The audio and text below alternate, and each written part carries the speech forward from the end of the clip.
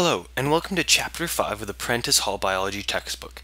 Today we will be studying populations. Section 5-1, How Populations Grow. So there are three main characteristics of populations. There's geographical distribution, also known as range, and this is the area inhabited by a population, and it can vary greatly in size. Next is density. Density is the population density is the number of individuals per unit area, and this depends on the species and the ecosystem. With a smaller ecosystem, you will have greater density, and with then a larger ecosystem. And with larger animals, you will have smaller population density than with smaller animals. Next is growth rate, also known as population growth. So with population growth, there are three main factors: number of births, number of deaths, and number of individuals entering and leaving. When the number of births is greater than the number of deaths, the population grows. When the number of deaths is greater than the number of births, the population sinks.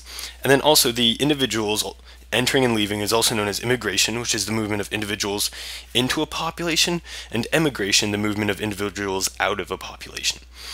So here we can see the exponential growth of a population when there are no limiting factors. And you can see it'll just go up and up with the population growth rate increasing. Here's what most ecosystems populations look like. There's a period of exponential growth before it hits the carrying capacity and begins to level out or almost stop. Now, the population growth will never stop. It'll always be rising or decreasing, but the average will be at its carrying capacity. So, the exponential growth occurs when individuals reproduce at a constant rate. So there's always new individuals being born, which will then be reproducing more individuals. And this needs ideal conditions to happen. And we never see fully exponential growth in nature. We see logistic growth. So this is when the growth slows down and we get the S-curve. The resources become less available, so growth slows or stops, and this is through competition. And then the carrying capacity is the largest number of individuals an ecosystem can support. So that is when the S-curve reaches its limit. That is the carrying capacity of the ecosystem. All right. 5-2, limits to growth. So these limits to growth are what cause the S-curve. These are the reason for the carrying capacity. So limiting factors are factors that cause population growth to decrease. And there are two main kinds: the density-dependent factors and the density-independent factors. So density-dependent factors are limiting factors that depend on the population size. So this includes competition, predation, parasitism, and disease. So for competition, organisms compete for resources. And this can occur between members of a same species or in between species, because we know that two species cannot occupy the same niche at the same time. So there's always competition. Then there's predation. So this is the predator-prey relationship. As we can see from the graph, when the prey's population density increases, we see a short time later the predator's population increases. And then this means that there's more food for the more predators. So more predators to eat the prey, so then we see a decrease in the prey. And this also results in less food for the predators, so then there's a decrease in their population. However, when there's a decrease in the population of predators, the prey have the opportunity to increase their population. And this is just a cycle that is constantly happening.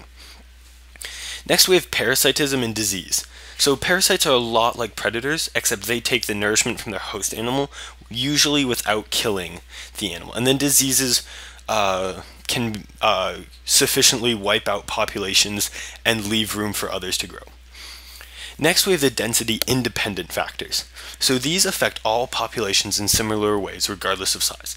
So this includes unusual weather, such as tornadoes, heavy rainfall, droughts, natural disasters, forest fires, earthquakes, volcanoes, seasonal cycles, just the going through from spring, we see a increase in the populations with all the new baby individuals, and then certain human activities such as logging and damming, which usually result in the decrease of individuals' populations.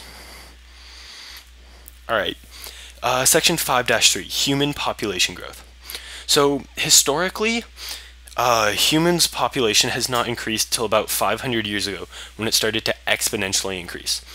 Now, this is because we saw the advancement of nutrition, sanitation, and many other things. And this led to the birth rates, which had once been equal to the death rates, to start to increase rapidly. So, the pattern of this is, the study of the pattern is called demography, the study of human populations. So, the main studies are the birth rates, death rates, and age structure of a population, and these help to predict growth rates. So, the demographic transition is what I was just talking about, the increase from the birth and death rates being equal to the birth rates surpassing the death rates. So this started for the United States in 1790, and it went all the way to 1910. So this transition is it is the reason that the United States now has a very slow growth rate. We went through our demographic transition early, so now we can see the slow growth rate in the graph over here. We have close to equal amounts of people in each age group. Now, when we see countries with rapid growth, such as Guatemala, Nigeria, and Saudi Arabia, we see a greater number of people in the lower age groups. So when these people get older, we will see that there will be even more children. So for the United States, the growth rate's much slower. But for countries, underdeveloped countries that are going through the demographic transition, we expect them to almost double in population size within the next 30 years. So the future population growth. So demographers have to consider many factors, including disease, and other such things. We know about the bubonic plague, which decimated almost 30% of the human population on Earth at the time. And we also know that Earth's population will continue to grow. There's nothing we can do to stop it.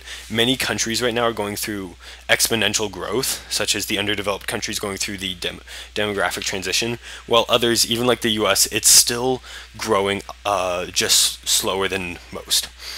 And so we know Earth's carrying capacity to be between 2 to 40 billion people.